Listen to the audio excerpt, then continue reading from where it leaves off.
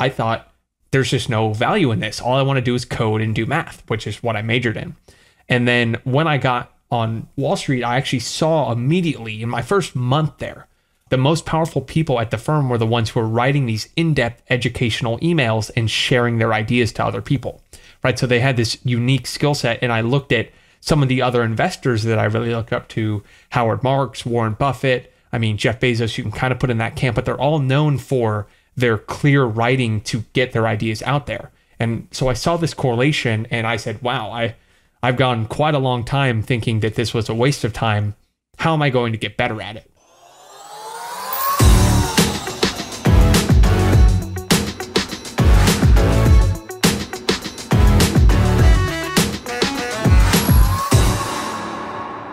Hey, welcome to another episode of Marketing Against the Grain, your show for marketing-minded people everywhere.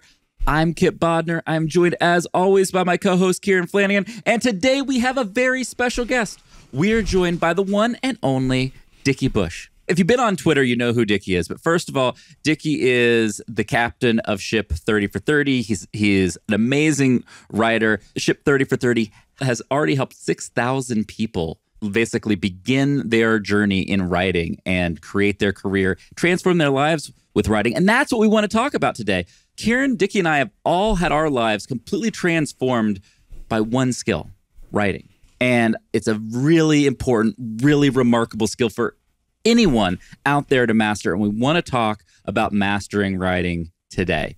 Kieran, nice to be here with you. Where do you want to start us today? I'm actually still thinking about what you just said, Dickie, right before we came online. Yeah, give the listeners a little preview. So you said you were on Wall Street until, did you say 9 months ago? And that's when you started full-time writing? Yeah, 9 months ago. So I graduated from Princeton with a degree in math in 2018 and worked at BlackRock for 4 years. The only job I've ever had.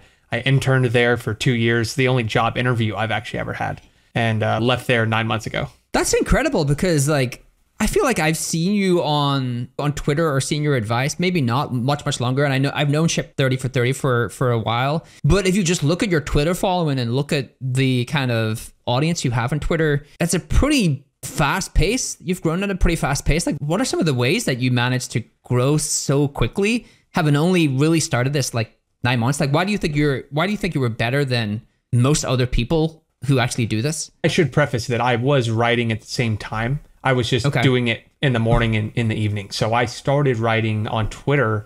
I made my Twitter account in July of 2020, so a little over 2 years ago, and was doing that in the mornings and the evenings. What was nice about working on Wall Street is we were actually remote. And so we went remote in March 2020. And so when I got home, I realized how much of finance work was made up. And if you didn't have someone looking over your shoulder, checking what your Excel sheet was doing, there was a lot more free time than I thought. And that's actually how I started to write. And my team, who I'm still close with, not a single one of them was on Twitter. And so I was kind of raking up followers and writing there and having a good time. And, like we were talking about with David Goggins only existing on YouTube before this, if you weren't on Twitter in our ecosystem, you'd have no clue that what I was doing. So it was a nice way of just having a creative outlet, building on that, and while still continuing to work full time. I got one follow up on that before you go, Kieran, which is I have a lot of friends. I work with a lot of people who were in a situation like you were, in that I would call them spreadsheet lovers. They lived in spreadsheets. They did a lot of analysis. And anytime it comes to talking to them about writing, they get white. They get terrified of the idea of writing. And you're one of those rare people who you spend a lot of time in spreadsheets, but now you're doing basically the exact opposite. You are doing creative writing. And so how did that happen? And what's your advice for somebody who wants to get out of the spreadsheet life? How it happened goes back all the way to my freshman year of college. So we were required to take a writing seminar, and I hated it. I hated the teacher. I hated the way they taught it. I hated that I was being told what to write. I hated that they were analyzing these words that I didn't think mattered. I hated that if they assigned a 5,000 word paper and you wrote 10,000 words, you got bonus points. None of that ever made sense to me. That was the only class I took that required writing. Right after that, I didn't take another philosophy or a history or anything like that because I thought there's just no value in this. All I want to do is code and do math, which is what I majored in.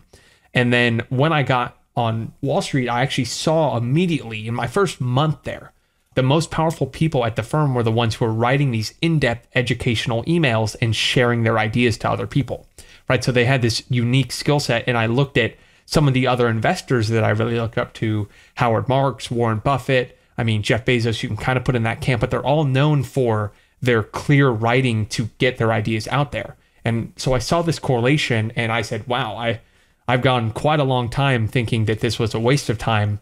How am I going to get better at it? And so I just started. I started a newsletter in January 2020 for no other reason than it's going to force me, if I do this every week for a year, to get better at this. Worst case, no one reads it for a full year, but I get more skilled at it.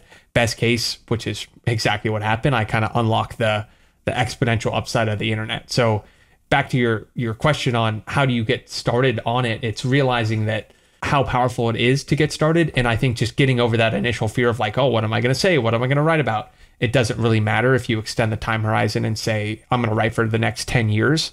Just start to put something out that you have a unique expertise in. And if you're a spreadsheet junkie, chances are you're doing something that you have a strong expertise in, and you can start to kind of scale that thinking if you start to put your ideas out there. I love that. And there are two things in that I think are really important that most people watching, I don't think, understand. The first thing is that writing is just as much for you as it is other people.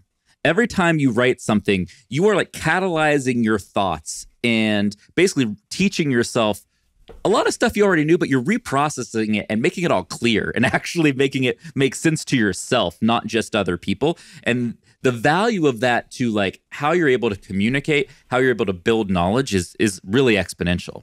The second thing you talked about that I think is really important that I want to underline for everybody is the commitment of having to do it on a regular basis. Just like anything else, I talked about the intro, like writing changing all of our lives. The way writing changed my life is I was, I don't know, probably your age, Dickie, at the time. And I decided that the internet was going to change the world and I was going to write a blog. And what I was going to do is I was going to write a blog article every day. And I would wake up before I go to work. I'd give myself an hour to write, edit, and publish a blog post every day.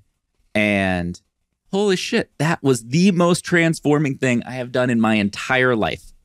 That led me to meet Brian and Dharmesh at HubSpot, led me to the career I have, led me to make more money than I ever thought I would have. Like, it is crazy that just organizing your thoughts and doing so in a disciplined way on a regular basis, I cannot express to anybody listening, watching, that if you just did that one thing, it is life-changing. That is the basis of Ship 30, was recognizing that when I went from publishing a weekly blog post to a daily short post every single morning, an atomic essay on Twitter. And it's so cool to hear that that has impacted you the same way it impacted me, because it's worth digging on that for a second of why that's so impactful. You have a consistent kind of keystone habit that, I don't know about you, but when I am always writing every morning, every single thing falls into place afterwards. I have that keystone morning habit where, you know, it's much easier to exercise that day. It's much easier to, because you start to build around it. You're more creative throughout the day because you're thinking, I have to write and publish something tomorrow. I better be trying to find ideas right now. The number of data points and opportunities that you're putting out into the world for people to find you. I mean, every single person that I talk to on a weekly basis consistently right now, outside of my parents, I met via the internet from my writing, right? So it just becomes this way to attract people. So, I mean, we're kind of preaching to the choir here on the power of doing it every single day, but I think you hit it spot on of doing that every single day for a month or 2 months will for a long time, completely change your life trajectory.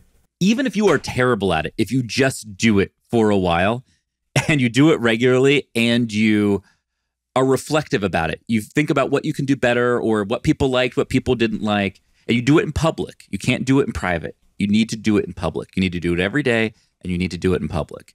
Kieran, what do you think? I think there's one aspect of that where writing is part of everything you do within life. Like, it's just a communication tool, whether you're only using that for internal comms, external comms, or notoriety.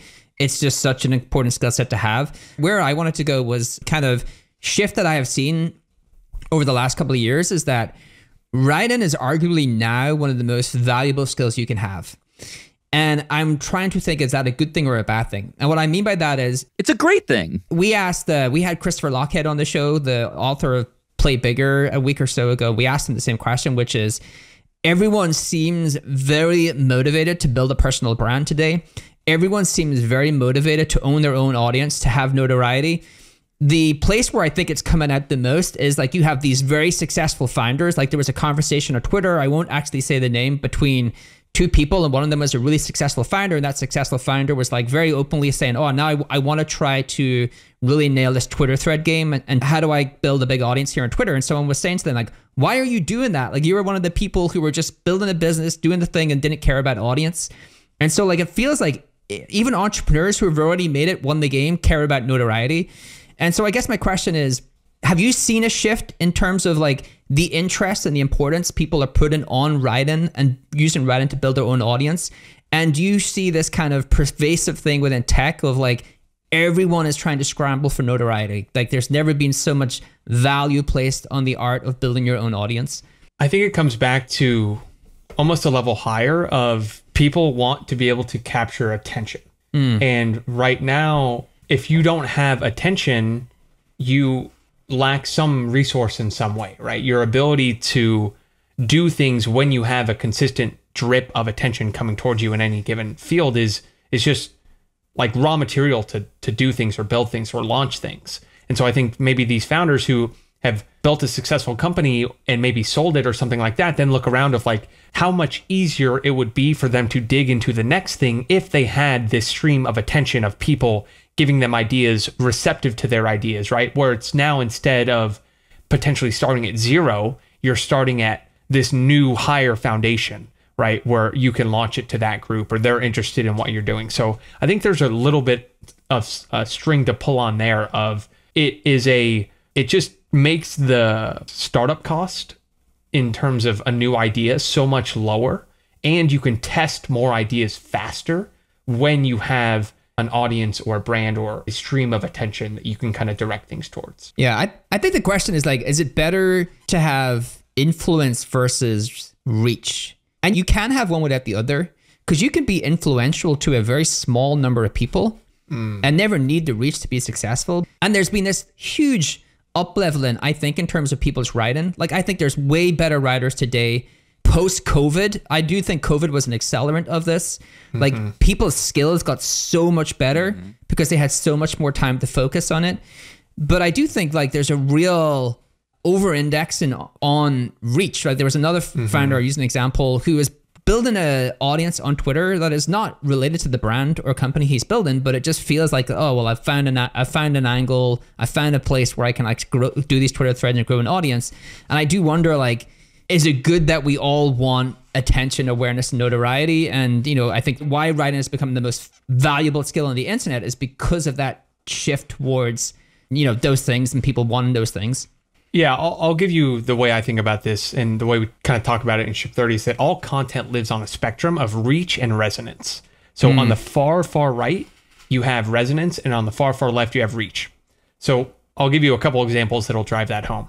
And the working framework to think about this is the size of the question dictates the size of the audience. So if you're writing something as general topic as you possibly could, right? Like, how do I be happier? How do I make more money? How do I be more productive? The total addressable market is everyone. But if you're writing how to manage your time as a, you know, executive CMO, and you write, there's very, very few people that will be able to read that, but the resonance that that person will have with your writing is so much higher. So I'll show an example of thinking about this. You've probably seen a lot of these Twitter threads where they say, you know, 10 Chrome extensions that changed my life or will change your life. And those have 50,000, 100,000 likes, right? That is maximal reach, right? What is the addressable market? It's every person that uses Google Chrome. That's a lot, like a lot of people. But what that means is when they write that, there is no relationship built between the writer and the reader. Meaning you are basically a commodity. You might as well be an anonymous face or one of these like motivation faceless YouTube channels, right? Right. You are not building an audience by any means. You are providing a commodity service that anyone could provide. And where I think people go wrong is they do that and they get success and they see success on that. It's like, wow, this went viral. Now I need to write it on all these other broad topics. And they do that for a couple months and then realize that if they were to share something about their personal life, no one would care. And that is not the place to be as you're building. You want to strike. I mean, yes, you can write things that have a lot of reach and those are good, but make sure it's attracting the type of people that are also going to resonate with your unique experience. And you need to figure out those things to write about. So as a founder, you don't want to only be writing Google Chrome extension hacks, right? You want to be writing, hey, here's how we faced this exact problem of going from 3 to 10 million MRR, and here's how we solved it, right? Where it's going to have a far, far smaller audience by definition, but the people that read it, it's going to be so valuable to that you now have a new lifelong reader where it doesn't matter what you put out, it's going to be relevant to them because of that one piece you wrote that was like, I don't know how you knew I had this problem, but thank you for talking about it because now I want to read everything you write. The interesting part about this, right? It's not a new problem. If you think about Thomas Paine, Alexander Hamilton, all of these people, their default was like, I am going to maximize my resonance. My life and my reputation in the world is going to be about what I tell people in this printed book, and I will hand them out. I will try to get them out to the world, but like these thoughts will last forever. And they did, which is a very good and important thing. And I think it backs up what Dickie is saying here. And then, you know, as modern publishing and everything changed, we fixed the distribution and evened it out a lot. But then what happened? The internet came along. And if you realize, to me, only in the last 5-ish years have we gotten better at monetizing high resonance content. The early stage of the internet was very much about the monetization of the mass market, high reach content, CPM models, all of those things. Now with Substack, now with YouTube creators, all of those things, you can have deep resonance and real reach, and you can have the best of both. But it wasn't always the case on the internet, and I think wasn't always the case with writing, especially the last several decades. And what I think we are living in is a new golden age of writing where you can have real resonance and make a living off of that, which is pretty remarkable. So I think you can make money off sugar or substance, or a mix of both, right? You can be the person that gives everyone sugar, where it's like, it is those, hey, don't do an MBA. These 10 YouTube channels are worth $10 billion in like free education, right? And you know, that's a lot of sugar, right? Because that's people like, that's a lot of people clicking through the Twitter thread, are never going to do any of the videos, are never going to put any of that into action, but they're just like sugar. I need sugar, right? If you actually go sugar, you can actually monetize that if you have a large enough audience. And then you have substance. And I think substance is the thing that has actually become much more prevalent today, which I do think is a good thing, where if you give a lot of substance, you give a lot of like deep intellect, you can actually make a lot of money by having 1,000 people read that stuff and buy your stuff. You actually don't need to do all those things. Now, I think there's a blend of both as well, but I do think that there is a lot of gravitation towards sugar. I think people really care about the size of the audience, and I think that's good because people are trying to really improve their writing. But I do think people misconstrue those things, and I think Dickie, you actually described it really good, which is if you're doing the Chrome plugins, sure, you're going to get a big audience, but are you ever really going to be able to monetize that? It's also like not really hard to create that kind of content. Everyone can kind of do the 10 aggregated Chrome plugins, but it's a good way to start as a writer, like move from curation up to creation. I think that's actually, I don't know if you actually, do you give any advice for people in terms of they could start at curation and then can move up to creation, or like there's these different ladders they can go up? That was the exact path I followed. Was I talk a lot about writing and have started to create my own frameworks and things like that, but I built a lot of my audience saying, hey guys, I'm not an expert on this, but I'm going to go research the writing routines of Gary Halbert and David Ogilvy and Tim Ferriss and James Clear and distill those. And I built up a reputation of doing a good job researching and distilling things, and had a twofold thing.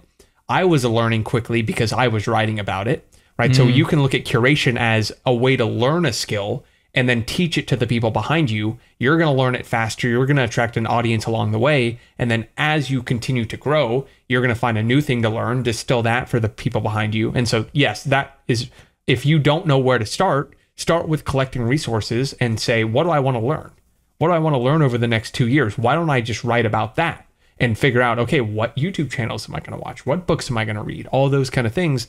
Do that research, distill it, and then that's how you get your initial flywheel spinning, because now you have people coming to you for attention. You don't want to go so far in that rabbit hole where you're not learning anything, because back to the Google Chrome plugins, you're not learning anything there, right? You're just collecting things, but if it's, hey, I want to learn how to code, and I'm going to find the best coding books, and then I'm going to find the best coding podcasts, and I'm going to learn and share those with other people. That's a nice way to go about it. There's two personas that I see work really well, and I'll give an example of one that I think is doing a really great job, which is the curious learner and the deep thinker, right? And I think what you're describing as the curious learner, you're actually adding value because you are trying to learn these things. You are providing commentary, you're providing information on the things that you're learning, but you're still curating, but you're a curious learner. And then you have the deep thinker that has just like Balaji, right? Like deep thinker, deep thoughts on like how to build a network state. And a really good example of someone who's done a good job iterating to find their angle and curious learner is Alex from lemon.io. Like I saw him like trying to iterate on Twitter threads, and now he's found a really good niche, which is companies that are worth a lot of money that have no employees, right? I see him continually like building out these kind of threads. Now that's dual curation because he's curating those stories, but he's actually curated them in a very like curious learner. Like I really want to understand how these businesses work. And I think there's a lot of value in those two ways of creating content. I think the important thing to remember is people confuse writing as a teaching tool when it's actually a learning tool, right? Like if you want to learn, write. The unintended consequences of that is other people will learn with you, but you are not teaching through writing. You are actually, learning yourself through writing. And it's funny you say this because the pithy one-line tweet to that is, I used to write once I figured it out. Now I write to figure it out. Yes. And that goes back to most of the things I say out loud now when I'm talking with other people, I've actually written down before. And because I've written it down, I have thought through it and I've thought clearly about it, right? And so I sometimes find myself drawing from tweets I've written or things I've read or and then written about when I'm having a conversation, because that just means I've thought through it. And so writing is a learning tool. You're spot on, where most people think I have to be some kind of expert to talk about this thing. And the framework we use to talk about this is picture yourself as a third grader, right? When you were in third grade, the eighth graders were not that interesting to you, right? They lived a completely different world. They were at a different school. They had different teachers, different classrooms. Like you wanted nothing to do with anything they had to say. The coolest people on earth were the fourth graders, right? Because they were just one step ahead of you. And they got an extra 10 minutes of recess, or they had this new teacher, or they, started this new topic. And on the internet, we are all third graders, where we have fourth graders we can learn from and second graders we can teach, which means you don't have to be any kind of master. You just need to share, hey, here's what I'm doing now at this step in my journey.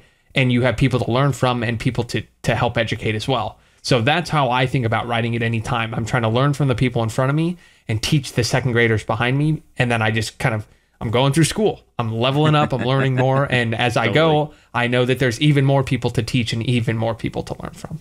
When you started, you were kind of that curious learner. You were reading all of these frameworks, models, books. What was the most important one? Like, what was the one that you think really had real impact on your trajectory and your success? Ooh, so on the writing side, I think I can't point to a single one. I think it was more recognizing that if I wanted to learn to write, I just wanted to study the people who are doing it well. So I found, what was James Clear doing? How does he talk about writing? How does he talk about his writing routine? What does Tim Ferriss do? What do some of these legendary copywriters do? And as I did that, the number one thing I recognized was these guys weren't some kind of masterful writer where they sat down and stared at a blank page and then things just effortlessly flowed from them. It was the way they lived their life turned their writing into a byproduct, not a result. So they had a routine where they knew they showed up at the same time every single day, right? They had these creative resources. They had warm-up routines. They had different people to talk to. They had ways to block distractions, right? All of these different parts of their life that made writing inevitable. Right? It was more difficult not to write than to just sit down and get those ideas out because of the way they did everything else. So that was a big realization for me. I think when you have this idea of, wow, that writer, they sit down, it's like the SpongeBob episode where he just stares at the blank page and then has this masterpiece written by the end. And that just wasn't the case. These guys just had a diligent routine that they stuck to for years, and the results took care of themselves. Did you do copy work?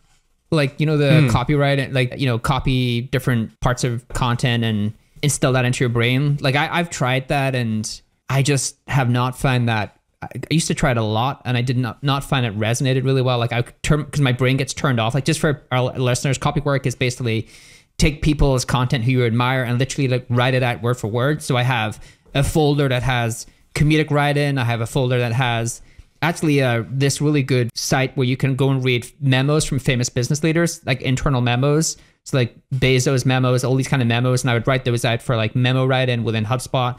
But the problem I always had was like my brain would kind of shut off.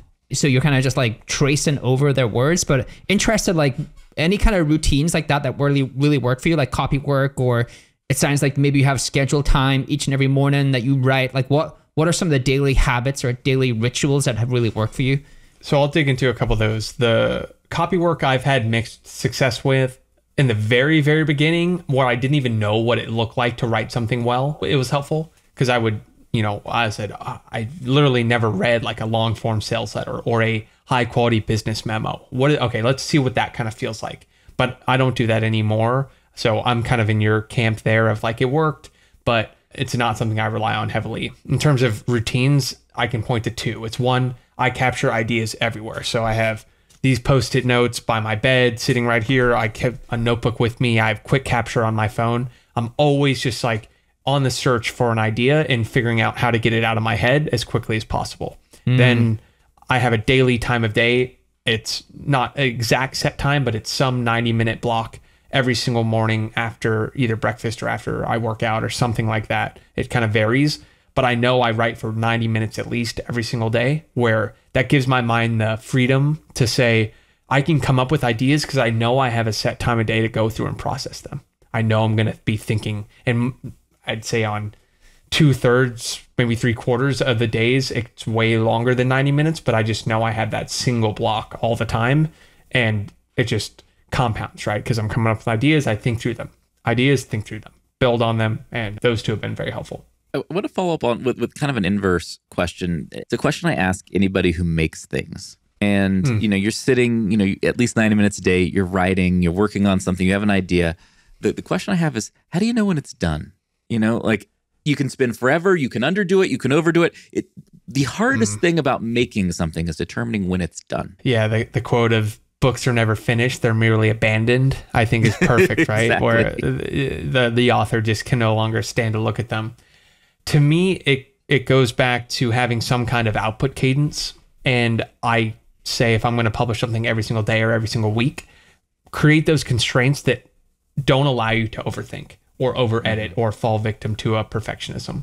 So it's, hey, look, I think eventually in my career, I won't be on a consistent cadence. I'll be on that Paul Graham style. When I have something valuable to say, I'll say it. But for now, I love the constraint of, because where most people I think go wrong is they're like, this doesn't feel perfect, but perfect to who?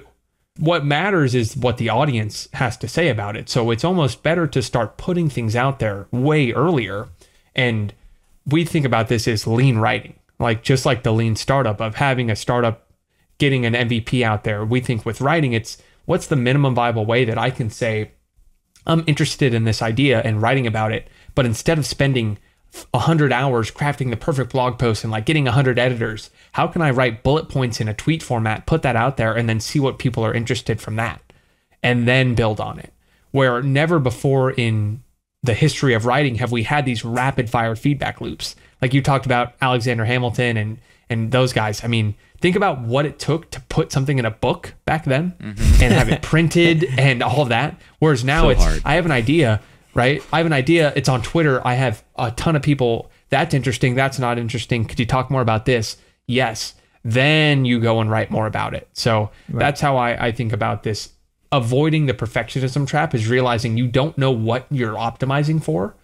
And until you start to really hear what the audience is interested in reading, you shouldn't spend hours editing anything.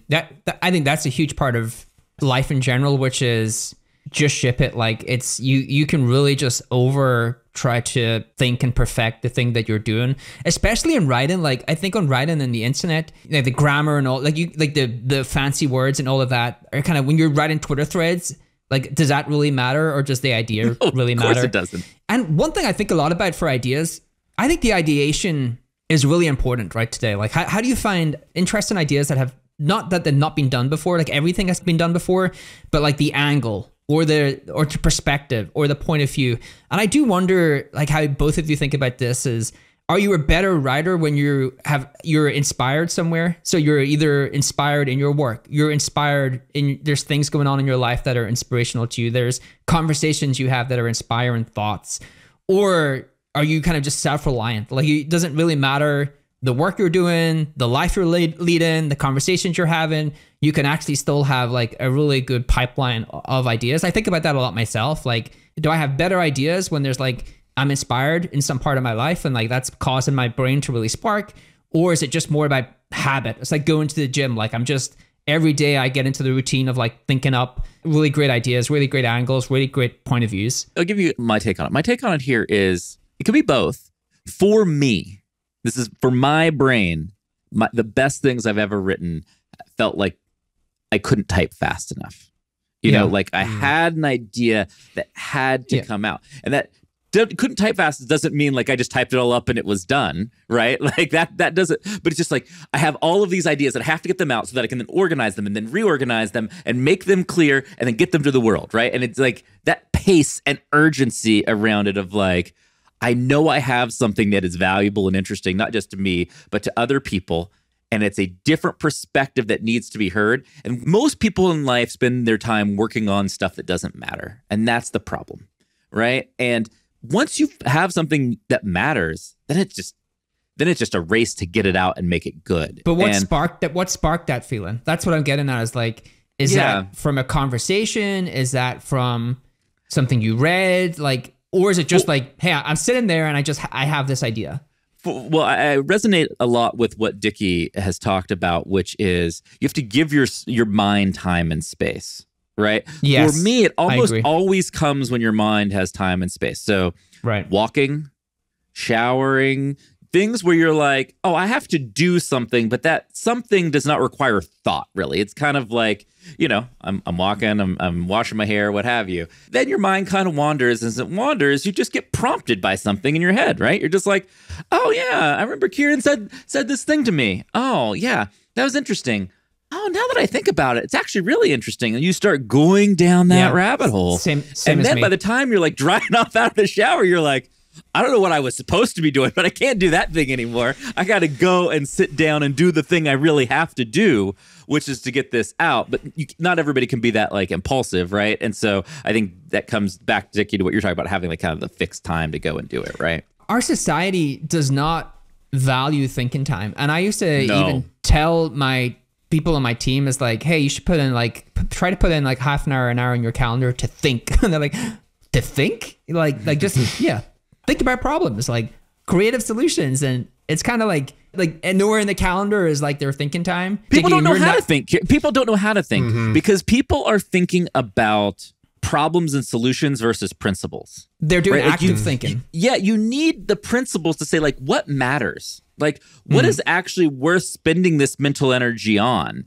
And like, for example, like if you have a business problem, you're saying like, you have to do the rough math. Like I was watching a YouTube video with David Goggins. And for people who don't know, he's like this crazy ultra athlete. He holds the world record for the most pull-ups ever, right? He's done over 5,000 pull-ups.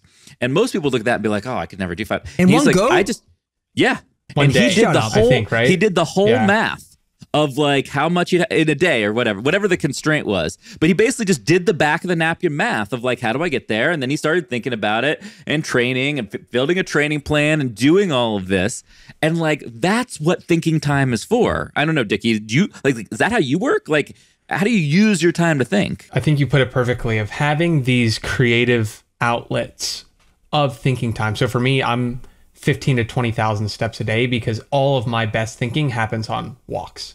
So walks in the morning, long runs without my phone. I love walking so much, but I hated not being able to capture ideas. So I have like an old iPod Touch style iPhone. I don't know what like year it is, but all it has on it is a note take, like notes and maps. So I can go for a walk and I can capture ideas.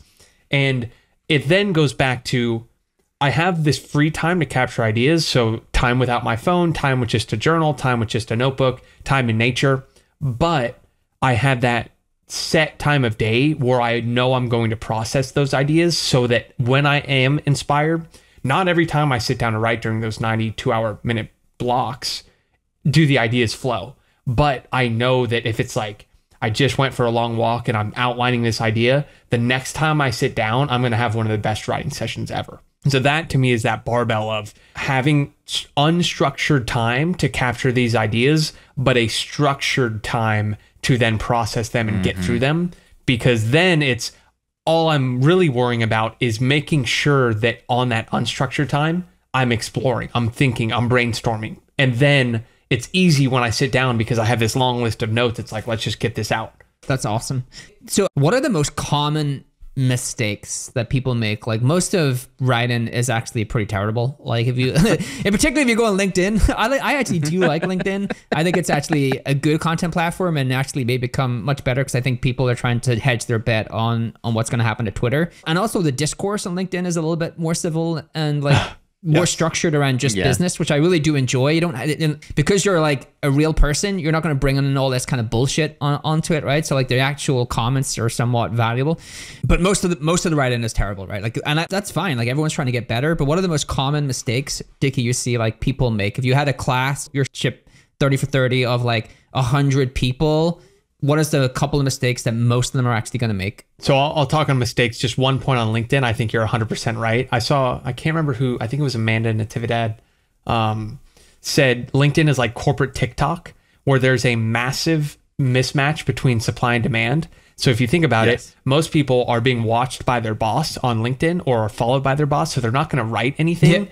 but they're going to comment on things that make it look like they're engaging in good discourse, and they're going to be very nice in the comments. So yes, I've started to write on LinkedIn, and the network, the people there, they're so much nicer. They really engage well, and the algorithm, the LinkedIn algorithm, anytime it sees high quality writing, I just picture like the robots stopping everything, saying like, guys, someone just put, and no one can stop reading this. How do we show this to everyone so they think that this is what LinkedIn's all about? So I think it's a massive arbitrage if you are a high quality writer to be creating on LinkedIn because of that. But in terms of mistakes, I'd say the number one is writing from a place of ego, where you sit down to write and it's, I spent so much time on this that the second I hit publish, everyone's going to read it, right?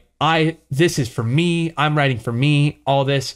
And instead we say you have to think empathetically as a writer, where you need to put yourself in the reader's shoes and say, how is this valuable to them? And once you make that subtle flip of like this, instead of this took me 10 hours to write, I can't wait to hit publish, and everyone's going to say, wow, I bet you worked so hard on this. It's how am I solving a problem for someone, and how am I going to get that solution in front of them? So we teach from the very first day is you cannot approach this with me. You have to think reader first. What problem is it solving? Whose problem is it solving? What benefits am I unlocking? And put yourself in their shoes. That by far, once you make that switch, writing takes care of itself, because you know it's easy when you're solving a problem that you know exists, and you go find that and you solve it. I think that is 100% most, like you just write from the thing that you will enjoy and the thing that you think should get a ton of attention versus the thing your audience actually wants.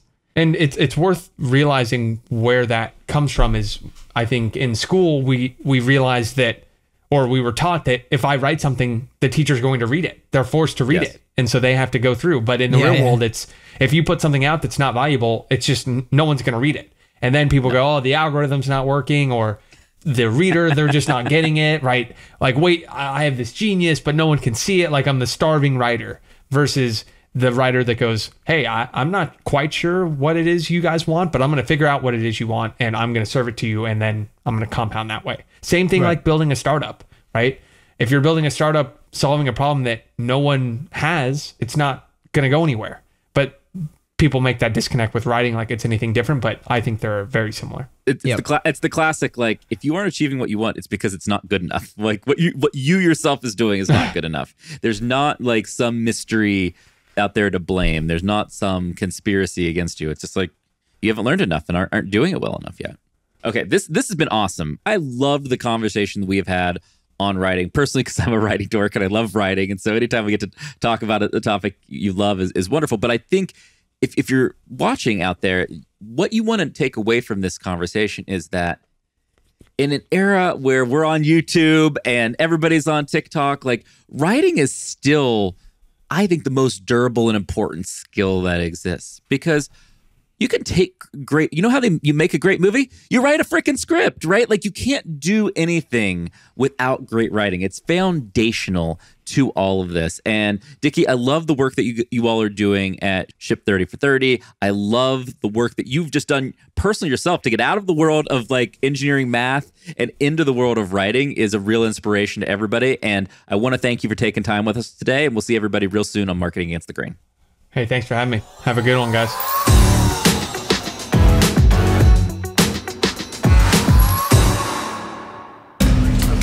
This data is wrong every freaking time. Have you heard of HubSpot? HubSpot is a CRM platform where everything is fully integrated. Whoa, I can see the client's whole history, calls, support tickets, emails, and here's a task from 3 days ago I totally missed. HubSpot. Grow better.